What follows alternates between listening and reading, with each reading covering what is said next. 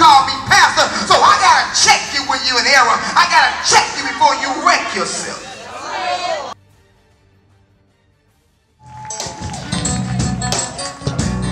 I'm declaring something is going to be said that's going to change your life and your legacy. So I was sitting in the back going over the message for this morning. Spirit kind of spoke and said, this series of rebuilding our communities is basically the Greenhouse International Church Pastor E.A. Decker State of the Union. Annually, President Barack Obama gives an address to the country that he serves, communicating his vision for the country. So I guess without even systematically, strategically putting it this way, rebuilding our communities is the state of the union of the Greenhouse International Church. I like that. Last week we dealt with the call. You can take your seats just for a second. Last week we dealt with the call. I pray you go to the electronic media and watch the full sermon to inspire you to answer to the call on your life. Because all of us, listen, all of us have a call. Your call may not be to preach in the pulpit, but you have a call to do something in your community, and your community just might be your address. But you have a call as a father, you have a call as a mother, you have a call as a son, a call as a daughter, a call as a student, whatever your occupation is, you have a call to operate in that occupation with the spirit of excellence, because if you operate in excellence, God will excellently bless you. Last week we dealt with the call. Today we will deal with rebuilding our communities. We will deal with the challenges of rebuilding our community. On last week, as we said, we discovered that Nehemiah realized and accepted he had a call on his life. It must be twofold, because many of us may realize the call, but we will not accept the call. There's some very gifted people sitting here right now with a call on their life to do greater than they're doing, to get off the sideline and stop being an observer and to be a participator. You see the need, you recognize the call, but you haven't accepted the call yet. So it's my job as your coach, pastor, inspirer, to stir you up, to stir up the gift on the inside of you, for you to answer the call. And remember, every day you don't answer the call, there's a need in this world, in the universe. There's a need that's going unmet, because when God created you, he gave you a gift and said your gift would make room for you. So your gift is your call, and every day you go without answering your call, you're creating a void in the universe. The cosmos is chaotic because you're not answering your call. Nehemiah answered his call to rebuild his community. And today we're going to deal with the challenges associated with the call. I wish I could tell you that once you answer the call, that peace and prosperity would be the byproduct of the results of you answering the call. But this is the reality. The bigger the call, the bigger the challenges. The more people God will assign you to impact, the more Satan will assign his imps to attack you. So if you're under great persecution, if you're going through all kind of hell, if you're struggling to keep going, if it was a difficult task to get up this morning and get out of bed and get to church, that lets me know not that you're under attack, but that lets me know there's a great call on your life.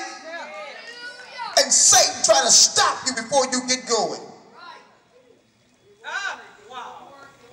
Stephen Covey puts it like this: just as we develop our physical muscles through overcoming opposition, such as lifting weights.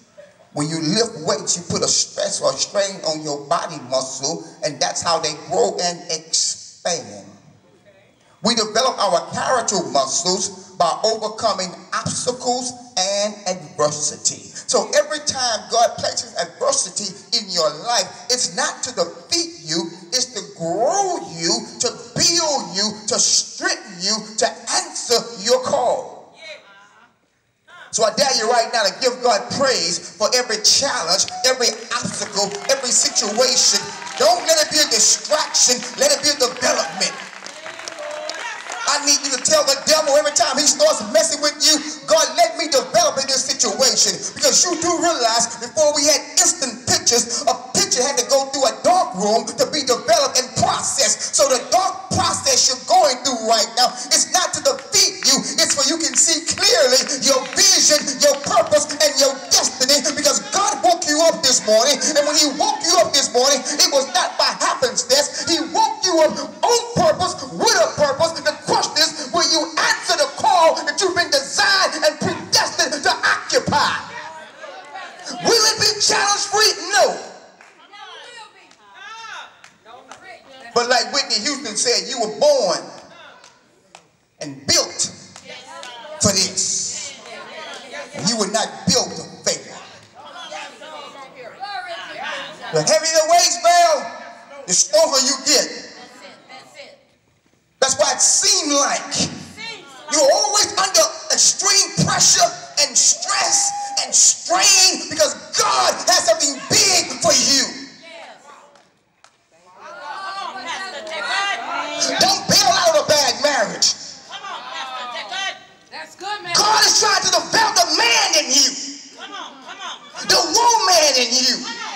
And if you hang in there, you will get strong enough to lead a marriage ministry. The financial strain you're under right now, it's not to bankrupt you, it's to build you. To build you to a point where one day you'll be a financial empire. If you continue to press. That's it. Let us stand and read of God's word. The book of Nehemiah, chapter 2. Oh, God, thank you for your word. You see me leading protests across the city whenever there's injustice. But I want to always make this message clear. I'm pro-cop. We love you. We appreciate you. Give her a hand. Give her a hand. Give her a hand. Now you can do better than that. Come on, give her a hand. If some crazy person running here, she's going to protect us. In the book of Nehemiah, chapter 2. So, boy, that boy really becoming a politician. Nehemiah chapter 2, verse 11. You shift with the call. The call will change you. The call will rearrange your DNA. Yes, it will. Who I thought I was, the call has redefined me. What I used to call good church, the call redefined what good church was. Not how loud I can make you scream, but how well I can teach you to lead. Nehemiah chapter 2, we'll begin reading with verse number 11. I went to Jerusalem, and after staying there 3 days, I set out during the night with a few others. I had not told anyone what my God had put in my heart to do for Jerusalem. There were no mounts with me except the one I was riding on. Jump down to verse 16. The officials did not know where I had gone or what I was doing, because as yet I had said nothing to the Jews or the priests or the nobles or the officials or any others who would be doing the work. Verse 17, then I said to them, you see the trouble we are in? Jerusalem lies in ruins, and its gates have been burned with fire. Come, let us rebuild the wall of Jerusalem, and we will no longer be in disgrace or shame. I also told them about the gracious hand of my God on me, and what the king had said to me. So they replied, and I pray for a day GHIC will reply like this: let us start rebuilding. So they began this good work. Verse 19, this is the reality of the challenge at hand. But when Sanballat the Horonite, Tobit the Ammonite, official in Gerson the Arab heard about it, they mocked and ridiculed us. What is this you're doing? They asked. Are you rebelling against the king? Nehemiah says in verse 20 conclusion, I answered them by saying the God of heaven will give us success. We, his servants, will start rebuilding. Take your seats. Today we're going to talk about rebuilding our communities. We're going to deal with today the challenges of rebuilding our community. Because just like you watched the Rockets last night, every time the Rockets got the ball and tried to score, the Golden State Warriors put up a defense to prevent them from scoring. So I want you to know right now, everything you're trying to accomplish and achieve in your life, the devil has designed a defense. And the devil is not lazy like a bunch of church folks. The devil stays up all night strategizing your strengths and your weaknesses, because the devil will devise a plan to get you off of your game. And the game plan the devil has designed for me will not be the same plan he designs for you, because he's not lazy. He's going to make sure he customizes his game plan to take you out, because the temptation that you will fall under may not be the temptation that I will fall under. But be sure the devil knows your strengths and your weaknesses, and he's coming to try to take you off your game. But if you have a good coach, he will prepare you to stay game ready. Anybody here game ready? No matter what the devil throws at you today or tomorrow, you're game ready. Watch this. That's good, man of God. The Bible says this, the backdrop of this scenario of rebuilding the community, that means the community had to be able to be in a position to be rebuilt. So the walls were down. And we talked about last week the danger of the walls being down. So the call to rebuild the walls is very important, because the walls serve a dual significant role in the community. The walls protect the community from outside forces, but the wall also, and many don't realize this, the wall is not just to keep some folks out, the wall also is to secure those that are in. When you build a wall, it's to keep the enemy out, but it's also to make sure those inside the wall are protected with an infrastructure that will not allow them to collapse. Well, it's important for a man to be in connection with his family. Because the man is the wall. Come on, man of God. And when the man no-shows, My God. the enemy comes in, and those that are in, depending on the man's wisdom and the man's strength, the man's protection, they're left uncovered. That's right. That's right. Dangerous place to be. Yes, Lord.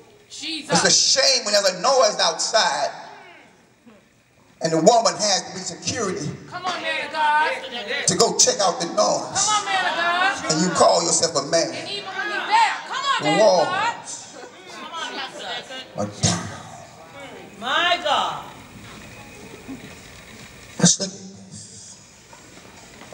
Do we all agree that we must rebuild the wall? Yes. Do we all agree that there are some major issues in our community and we must rebuild the walls? Yes. And I don't have to watch the news to know things aren't right. That's right. Drive up and down the street Come on. and see young people with hopelessness in their eyes. That's right.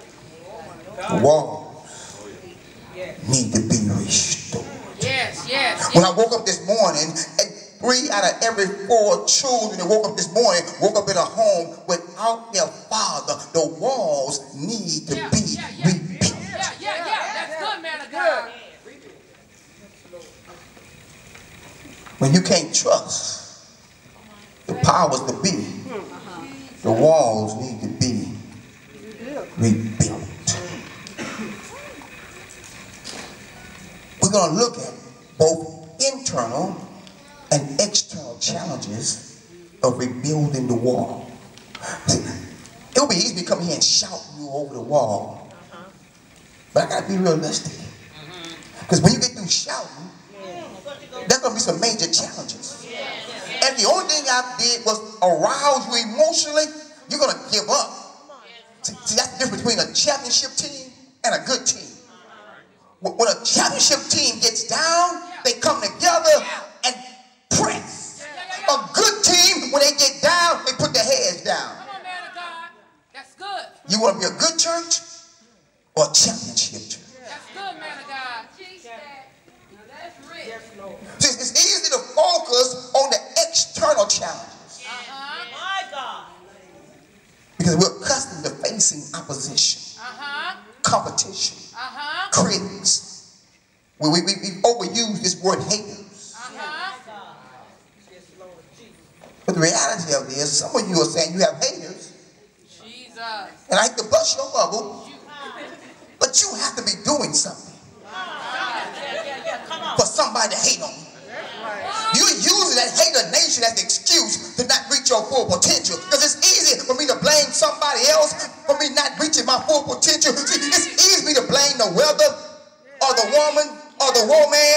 It's easy for me to blame the White House. But what about your house?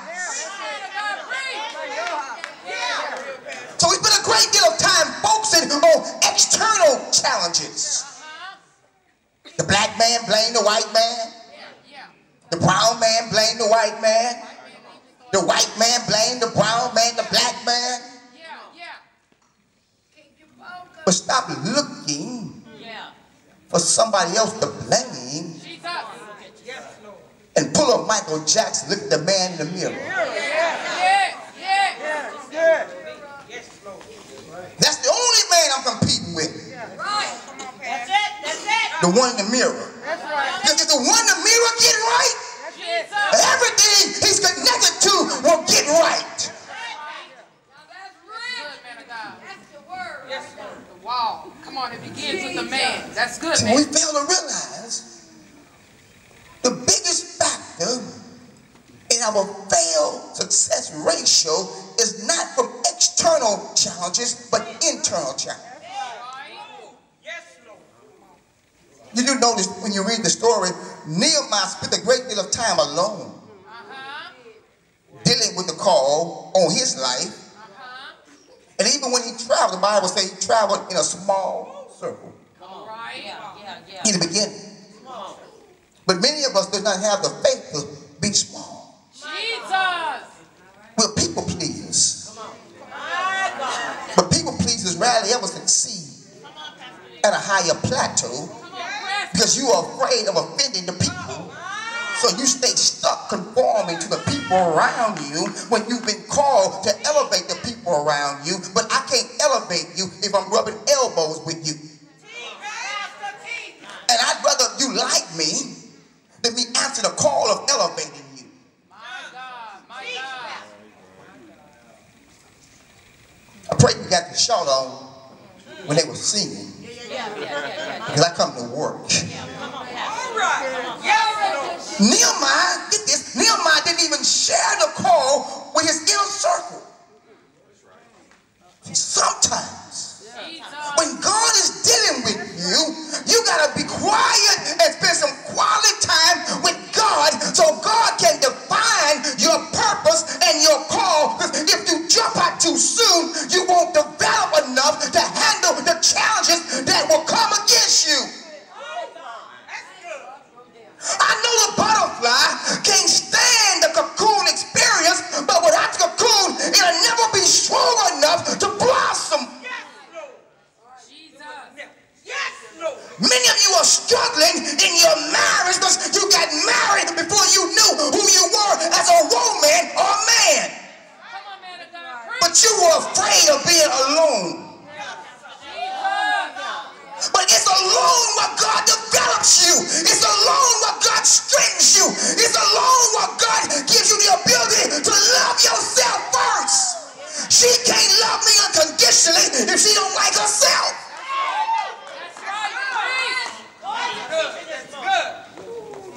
That's good. Jesus. See, Nehemiah had to work through some mental preparation for himself first. I can't stand up here and tell you anything about God. If I haven't spent some quality personal time with God, I can't tell you God can bring you out if I've never experienced experience God bringing me out. I can't be effective telling you about God if I don't have a real relationship with God. And not just a favorable relationship, not just how God is blessing me. Yes, God is blessing me. I'm thankful, I'm grateful, and all that, but I'll never forget how the hell God had to bring me through to get to this point. I'm going to tell you a whole story, not just the ending of how I'm flossing now. I used to struggle. And the struggle did not come from external factors. The struggle came from internal factors. Jesus. Begins in me. Oh, God. Good. I knew a long time ago I would end up here. But I tried to get here too fast. Without the development process. I didn't want to spend time in the dark room. I wanted to be seen. Can I be transparent? The problem with the modern day church is you pray one prayer, somebody say amen, next week you're a bishop. You've never proven any character, never proven any stick-to-itiveness. Come on. Stick-to-itiveness when y'all act crazy and I keep showing up.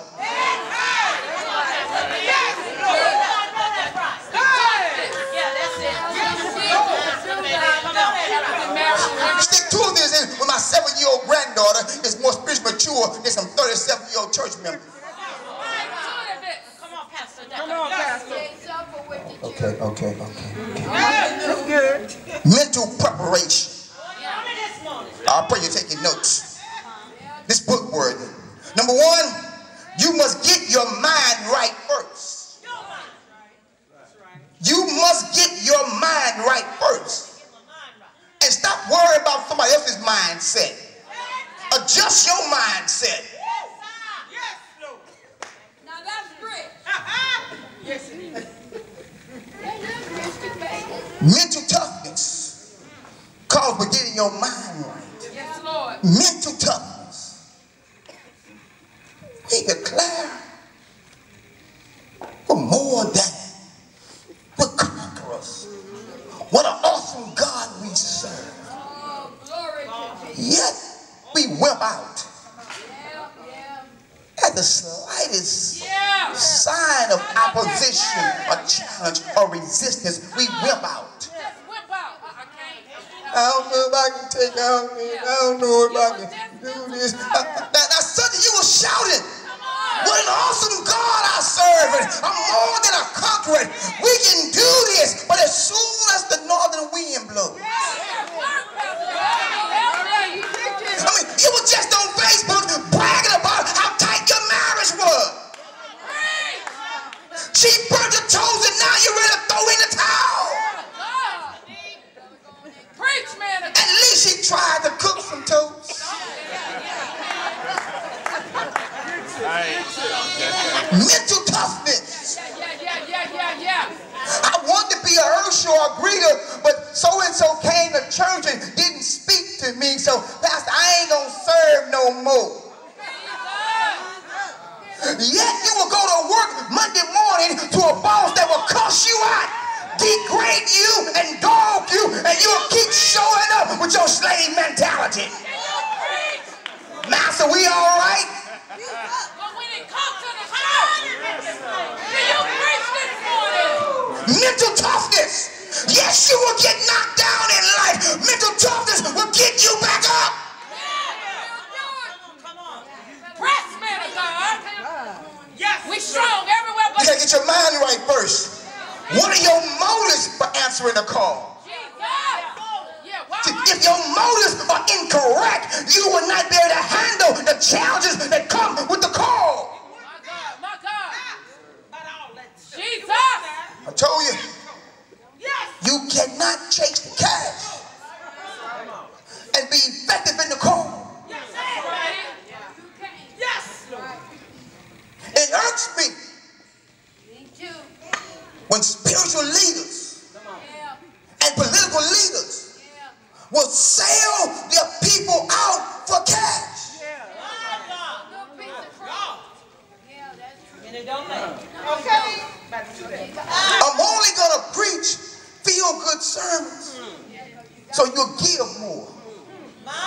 concerned about your spiritual development.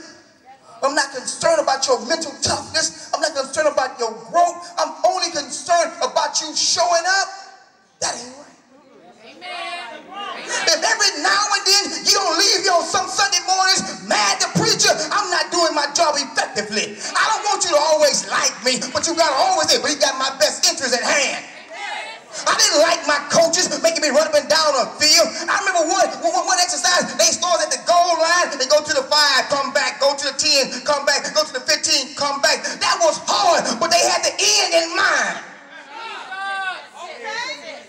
Because they knew when the fourth quarter came, you had to be getting ready. And the church are not equipping the members and the saints to be fourth quarter game ready. That's why divorce rate is higher in the church and the pulpit than in the club. That's why the children in the church are losing their minds. We're not fourth quarter game ready. You better preach. My God, this one, we ain't fourth quarter ready. Jesus. We're chasing the wrong motives. Yeah, God. Jesus. Have mercy. We ain't fourth quarter ready. Have mercy. But it's time to check your motives. Get your mind right. Because God has a future and a destiny waiting on you. My God, this morning. Jesus. Hey. Number 2. Help us, Lord. Help us. You must be able to see it before you can share it. My God. You must be able to see it before you can share it. Jesus. My God, this morning. I can't convince you of where we're going if I don't clearly see it. Jesus. I can't tell you what's out there if I can't clearly see it.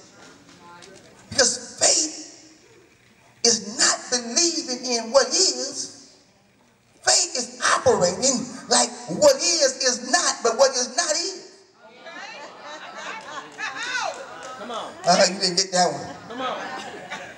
Come on. Faith is not cashing your check.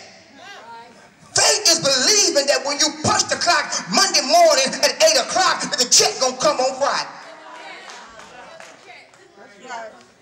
And you put in a good effort Monday through Friday, believing by faith that at midnight on Thursday, your check gonna be deposited electronically in your account. But you don't clock in and say, I hope they pay me at midnight on Thursday, because you believe that payday is coming Friday. So why do you get in God's house and panic like God ain't bigger and better than your boss?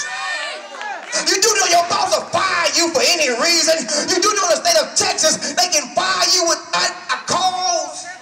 But God has not fired you.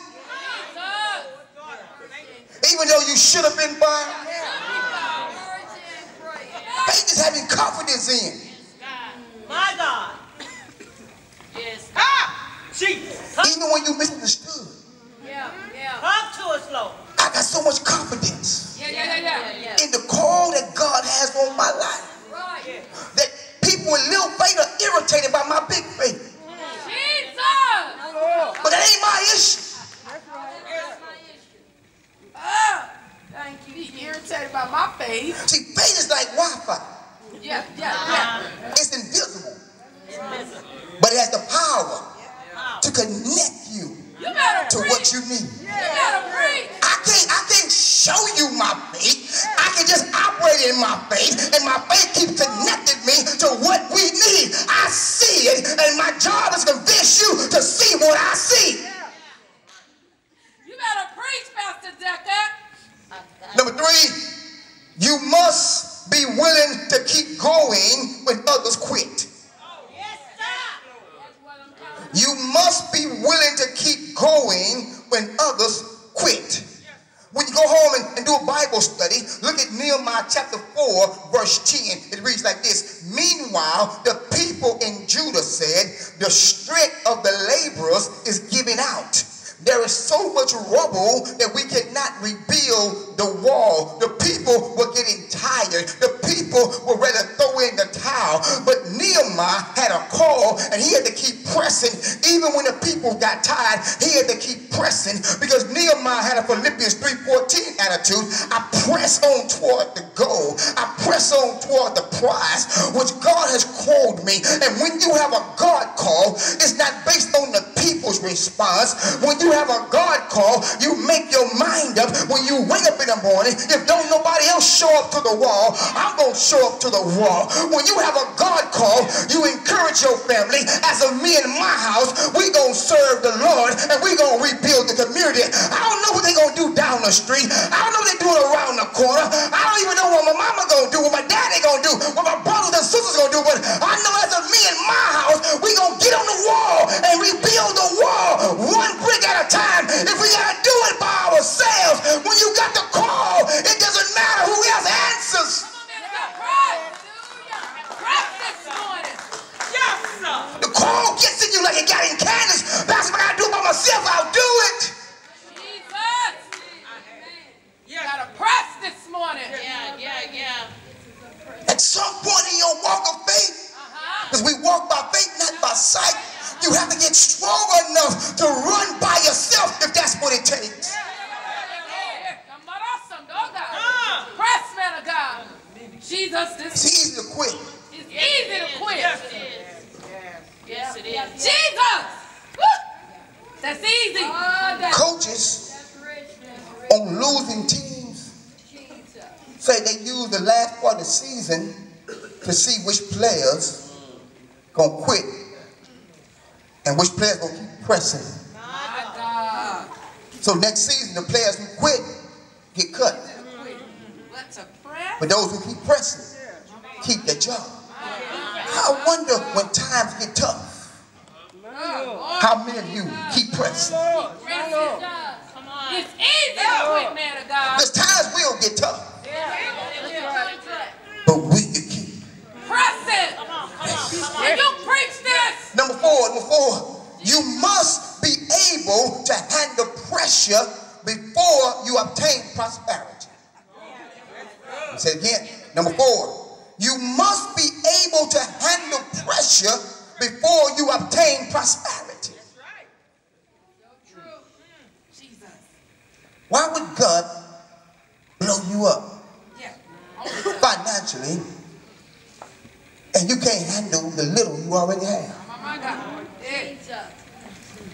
Oh God, my God. You buying stuff to make you feel better instead of getting mentally tough and realizing stuff don't make you feel better. Stuff just costs you stuff. Wow, that's good. If you don't feel good when you step out the shower, Come on. nothing you put on gonna make you feel any better long term. When you take the weave off, that thing you suck in every day, you take all that off. If you don't like what you see, you're going to spend all your money. Can I help you? That stuff you're doing is not for you, it's for other folks. You spend all your money, other folks can look at you, but you don't like looking at you.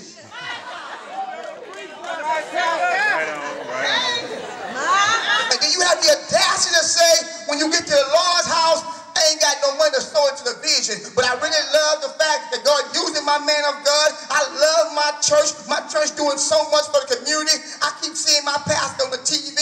He's helping so many people. When me and my family get into a bind, my pastor always there. But can your pastor the same thing about you? Ouch. Lou Holtz was a winning college football coach. He says it like this: show me someone who has done something worthwhile, and I'll show you someone who has overcome adversity and challenges. You can't expect God to blow you up and you not go through something. God wants to see if you'll stick to the plan when the plan does not look like it's working. Number 5, Ooh, time flying. You must be willing to sacrifice. You want the glory without a story. You must be willing to sacrifice. You don't think those men who get up every Sunday morning while you still sleeping, hitting the snooze button, that's driving U-Haul trucks and unloading sound equipment and stacking chairs and making sure everything is right and tight when you get here? You don't think every now and then they want to stay in the bed? And by the way, none of them get paid one red dime. They keep showing up every Sunday morning doing God's will, making a sacrifice. But if you trace their life, you'll find the fog is following them, the favor of God. When the last time you made a sacrifice for the Lord? When the last time you made a sacrifice for yourself? When the last time you made a sacrifice for your children, for your spouse? You say you want God to use you, but God can't even trust you. Preach this morning, man of God. Can't be trusted. Come on. Preach this morning. Have your way. While others playing, I'm studying.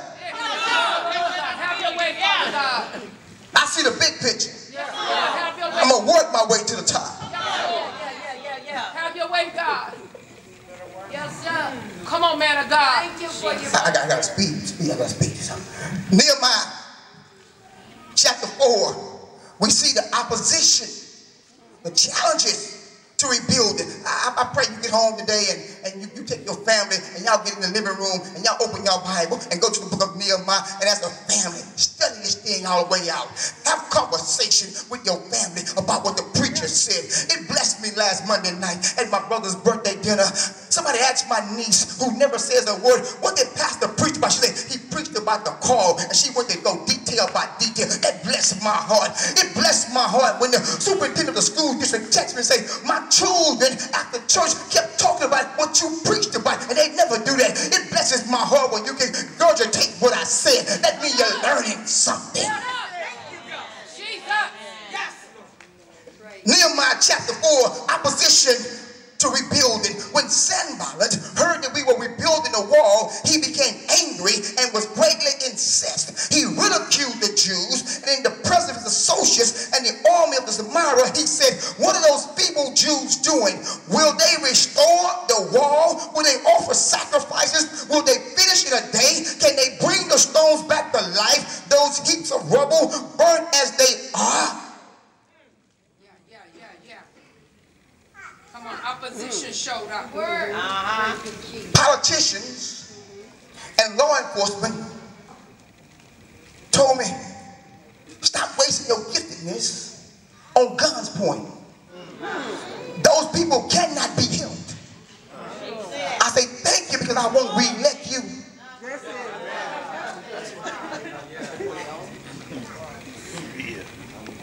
See, you can't be moved by their words. That's right. You can't be moved. Come on, Pastor Nick. If I was moved by what everything somebody say, see, either you preach too long, or you don't preach long enough because you just kept out our money. You want me to know everything about everything, but then you say you think you know everything. I can't win. So I stopped worrying about the words and focus on the work. I'm not taking no survey about how well I'm doing. I just keep doing the work.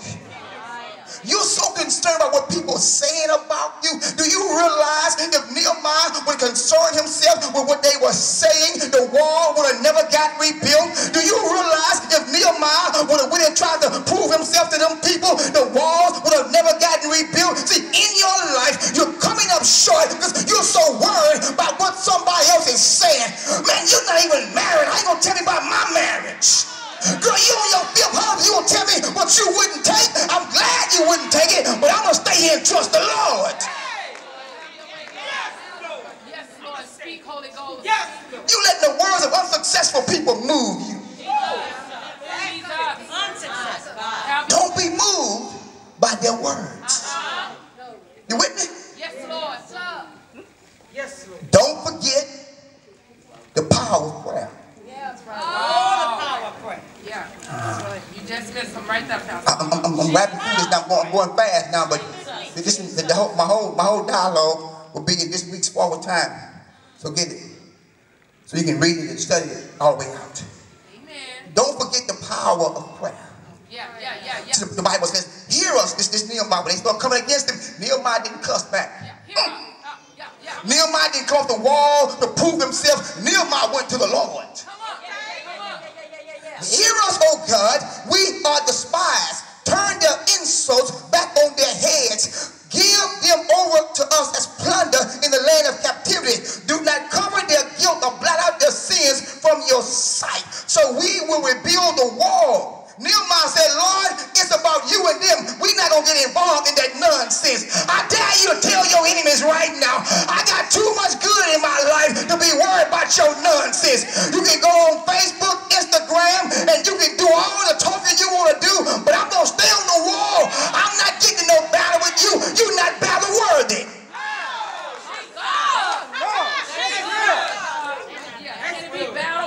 They asked Michael Irvin a while back about the rivalry between the Cowboys and the Texans.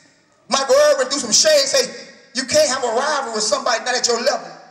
You rivaling with folks that ain't at your level. Come on, Pastor Jacob. Yes. And I can't stand them Cowboys. You tell the truth. For real. For now. Right on. For now. I feel a turnaround. Don't forget the power of prayer. When's the last time you prayed your way through? It's hard out here for a preacher. Right. I gotta pray my way through every day. I'll be driving around like Ice Cube. Today was a good day.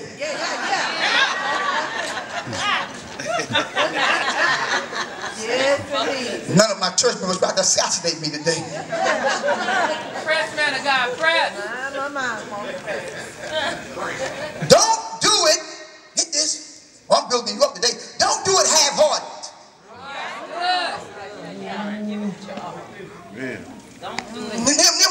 Nehemiah says in verse 7, when somebody told back the Arabs, the Ammonites, and all the people of Ashdod heard the reports that we were rebuilding the walls, they had gone ahead, the gaps were being closed, they were very, very angry. They plotted against us. They came together. Folks who don't even like each other came together to attack you. People who can't stand one another are so intimidated by your success, they will team up to dog you. No, you don't like her. Yet you breaking bread with her to diss me. And as soon as you get through breaking bread with her, she gonna get on the phone and call me and tell me everything you said.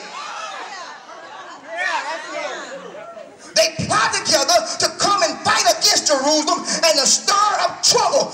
Don't let them get you involved in trouble. Nehemiah said, but we prayed and God, we prayed to God and we posted to God day and night to meet their threats. Nehemiah said, we wasn't lazy. We didn't half-heartedly do this. If you're going to sing, sing. If you're going to preach, preach. If you're going to deep, deep. If you're going to usher, usher. If you're going to greet, greet. If you're going to serve, serve. But don't do anything for God half-heartedly. I would never stand before you with a half sermon. I don't care how bad the weather is on the outside. When I wake up in the morning, I wake up game ready. I ain't got to get ready. I stay ready.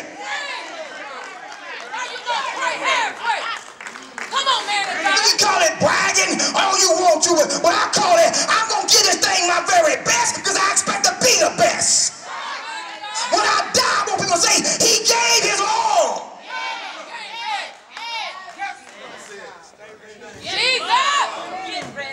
Oh, we gotta go. Don't get caught with your hands down. Don't get caught with your hands down.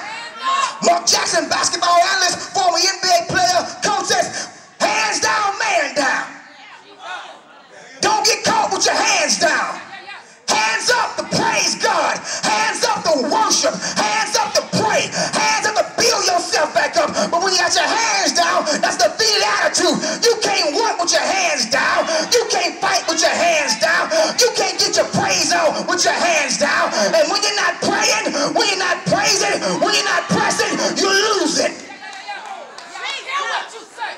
You can't praise with your hands down. Hands up. What you say. Hands up. Hands up. Hands up. Nehemiah said in one hand we had a weapon, the other hand we had a device. What's in your hands? And stop worrying what's in my hands, what's in your hands.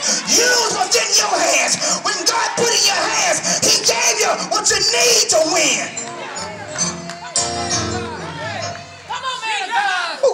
Yeah. You can't surrender with your hands down. Go home and read it. Nehemiah chapter 6. I gotta go. Nehemiah chapter 6, they came back together again. Because Nehemiah was still building, still believing. The men were still being encouraged. So they came back again and said, now call for that boy Nehemiah. And they sent Nehemiah a message to come and see us. And Nehemiah responded, the work I've started, the good work I'm doing, I can't come off the wall. I dare you right now, tell your family, I won't bail out on you. I can't come off the wall. Tell your children, I won't bail out on you. I can't come off the wall. Tell your occupation, tell your career, tell your giftedness, I can't come off the wall. This good work the Lord has started, I can't come off the wall. Tell them I can't answer what they call me right now. I ain't got time right now. I gotta close right here. But let me tell you what happened to me a long time ago. I remember I was in the 3rd grade at Concord Elementary School in Fifth Ward, Texas. And my little puppy dog ran out in the street and some driver hit my dog and kept on going. I was in the 3rd grade. I started crying, but I realized my tears wasn't going to do anything for my hit dog.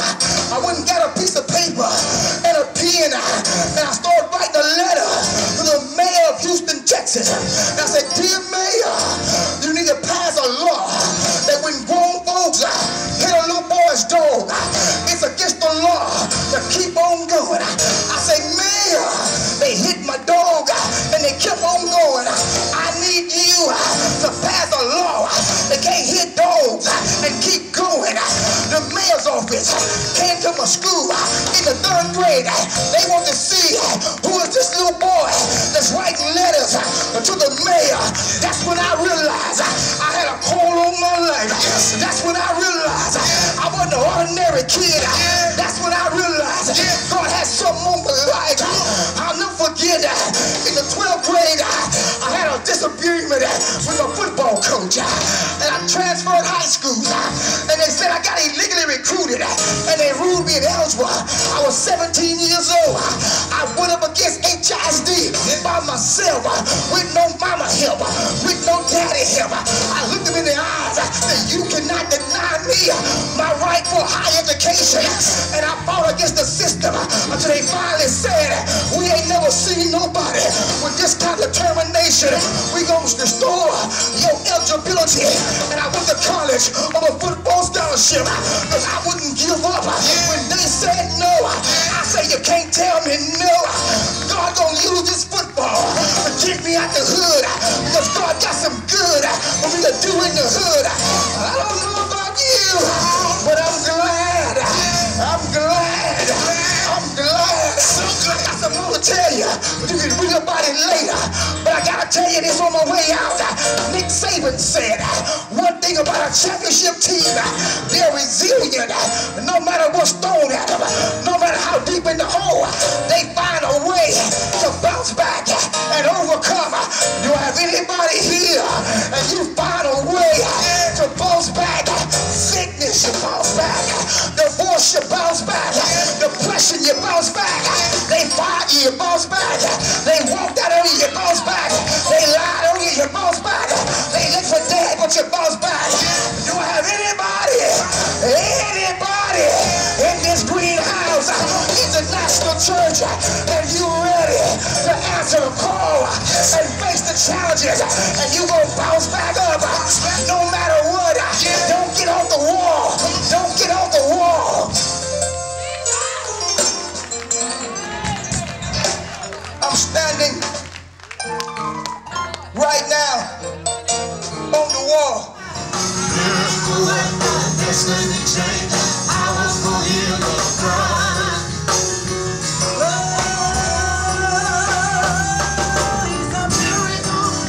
Miracle worker, destiny changer, powerful